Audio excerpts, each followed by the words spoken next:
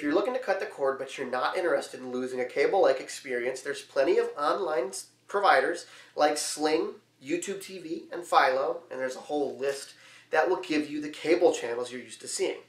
But a lot of them don't offer the local over-the-air networks like CBS, ABC, NBC, and so on.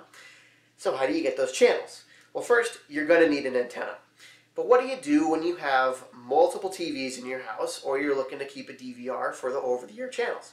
Well, for the multiple TVs in your house, you can get an antenna that you can put in your roof or attic and then wire the cable down into your basement where the cable splitter is most likely located, and then you can split it across all your TVs and you're good to go. Problem is, what do you do about DVR? And what if you can't really wire something from your attic to your basement? That's not always the most practical thing to do. Well, you can keep one antenna in your house and you can get a box that plugs into your home internet like a Tablo or the HDHomeRun or the AirTV. And what these devices will do is they'll connect to your home network. You can plug your antenna into those, and then they'll turn those channels into streamable content that you can get on your smart boxes like your Fire TV or your Roku, or on your phone or tablet. Problem is, which one do you choose?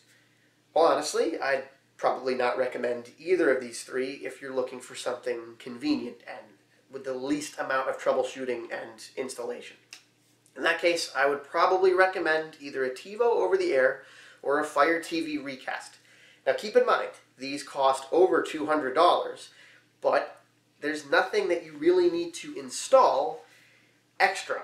They already come pre-assembled as a DVR, and all you need to do is connect it to your home network, plug in your antenna, connect it, and you got to set it up, of course, but you are pretty much ready to go once it's all installed. It's the most convenient option. I can't speak for usability. I can't speak for how easy they are to install, but I can definitely say that once they are ready to go, you won't have to have, and I'll get into the biggest issues with these three boxes. It's just the easiest way to go. Now, if you're a Sling subscriber, you're probably thinking that the AirTV is the way to go. And I gotta be honest with you, I've been extremely disappointed with the AirTV. Reliability is a huge issue. So let's just say you get a channel that comes in just fine everywhere else. You plug it into the AirTV, and sometimes it'll work just fine. I will say the video quality and the audio quality are not on par with just having the antenna go directly into the TV. It doesn't sound as great specifically. The other issue that you're going to run into with the AirTV is lag. It buffers, and it's not like it's going to the internet to get these channels. It's just going across your home network. There should be no reason for any lag to happen, especially in my case where I have this connected through Ethernet. Now, you can have this on your home Wi-Fi, but it's always best to hardwire it through Ethernet so that way you don't have any issues. You're not supposed to have any issues. I had a lot of reliability issues getting a lot of channels to come in, and the channels that came in 1 second would then just not show up. I'd click on the channel and it just simply would not load the channel. It was a channel that came in just fine, either a couple seconds before through the AirTV or just through directly into my television, and now it's not showing up. Reliability is a huge issue with the AirTV. Now, to get DVR through the AirTV, much like the rest of these other options, you're going to need to plug in an external hard drive. I had no issue with that. There were some issues with usability on some devices. So, for example, my Roku had the most amount of issues interacting with the AirTV. It had the least consistent ability to get the channels to come in. And then, when I wanted to watch shows on the DVR that recorded just fine, I couldn't fast forward through them. Now, sometimes that would happen on the Fire TV. The Fire TV and my Android phone had the least amount of issues, but there were still issues that would show up. So the AirTV, reliability is just not there. I really don't recommend it, especially because it's just so disappointing. The whole idea of this is you can have your Sling guide, and that has all your cable channels and then your local channels. Unfortunately, it's just not reliable. So until I don't even know what they're going to need to do. They just need to make it more reliable, because right now, it's just not there. And then there's the Tablo. The Tablo was the best in terms of getting the channels to come in consistently. My larger issue with the Tablo was the fact that there's a lot of troubleshooting you have to do. I found that I wanted to have the channels come in as the highest quality that they could. And in the settings, you can tweak this really well. There's a lot of options you can do, like changing the video quality on live TV or recorded TV, depending on, for recorded TV, if you don't want it using up your whole hard drive space, you can make the file sizes smaller.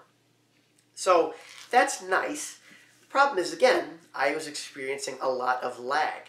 I don't know what the issue was. I don't know if my hard drive was the bottleneck there. I have a USB 3.0 hard drive, so I don't think that should be the issue. And again, this was hardwired on my network, so I really don't know why there was so much lag, but there was. The interface wasn't the greatest. I'm not going to say it was a bad interface, but it's just kind of boring. Not a lot of graphics. If you're patient, if you can deal with some of the lag, it's not a bad option because you just plug the hard drive right into it and it works well. So that leaves the HDHomeRun. For me, I had the least amount of issues with the HDHomeRun because of all of the devices, they all had issues getting some channels to come in. With the HDHomeRun, I don't even know how to explain this properly, but it was able to get more channels than the other devices. I don't know if it's the sensitivity of the tuner, but it worked really well with getting those channels to come in. I had the least amount of issues moving the antenna around with the HDHomeRun. It was able to get those channels to come in very easily. So that's a positive with the HDHomeRun. Negatives with the HDHomeRun are going to be the usability of the software.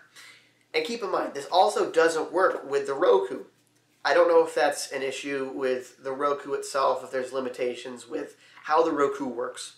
I definitely know for sure that it's a small company and the funding that they received pretty much made it easier to have it work on a Fire TV because it also works on Android. And it also works, I believe, on, it works on Windows 10. There's an app for Windows 10 and the iPhone. So those devices, just keep in mind, make sure you have the devices that this is going to support. So getting those channels to come in, perfect. No issues there. Negatives are going to be the clients that it supports. Again, no Roku. I don't think there's an Apple TV. And then you have to have it wired. There's no Wi-Fi option with the HDHomeRun. And then there's the issue of the DVR. So it's great that all those channels come in very quickly with very little lag. Really happy with how they come in. Problem is getting it into the DVR. You're going to need a home network. You're going to need a home server or a network-attached storage, because otherwise this does not have a way to interact with external hard drives directly. It has to go through your home network in order to get the DVR to work.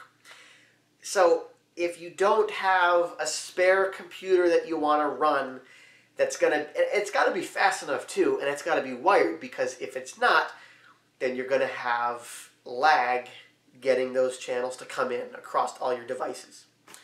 So that's the downside with the HDHomeRun. If you're going to buy the HDHomeRun, it's nice for reliability of the channels coming in. Problem is, you have to have a home network and a home server set up to get DVR to go through. Now, when you keep in mind the prices of these things, the Tablo, the HDHomeRun, and the AirTV are all about $99. Up front, you're thinking that's a good price. If you don't need DVR, if you just want the channels to come in across all your devices, it's a good introductory price. $100 for each of these, and you're getting all your channels across all your devices. If you're factoring in DVR, you're going to need to either have an external hard drive lying around. That's going to be at least $59, depending on the storage size, or if you want to get a solid-state hard drive. Depending on the solution that you're looking to do for your DVR, it can get expensive. So with the Tablo and the AirTV, you're going to need to have a beefy hard drive. So $59 at least for that external hard drive. If you're going with the HDHomeRun, you're going to need network attached storage or a home server, and that can get pretty expensive. So if you already have a home server lying around, or you just want the best reliability for getting the channels to come in, HDHomeRun's the best. If you have patience and you have an external hard drive, the Tablo is great. If you have Sling and you're looking to incorporate that through your cable or your Sling guide, and you have patience, because again, not the most reliable, the AirTV may be for you. Keeping all that in mind, the added expense of having DVR in some way installed, you may just want to look at a Channel Master or a TiVo over the air or a Fire TV recast. You're just going to simply be happier with how they're going to work. Again, convenience is king. You know what I mean? Not a lot of people want to fuss around with getting their channels to come in. And you may be going back to traditional cable. Now sure, cable is expensive, but you don't have to troubleshoot anything with it. A guy comes in and installs it. You're paying for that convenience. So if you're looking for the next step down with convenience and you don't mind spending the money, TiVo over the air or Fire TV recast, because they're all going to be all ready to go and set up. And then it's one of these three options. Because really, if you're not somebody like me that likes to tinker with technology, you're not going to want these options. So keep that in mind. YouTube TV is obviously going to be the best option because for $50, you're getting all the local channels, or at least most of them, and most of the cable channels that you're used to. But if you're like me and Sling is the better option because it has more of the channels you're looking for, good luck. Hope this helped. My name's Anthony Giudetti. Thanks for watching.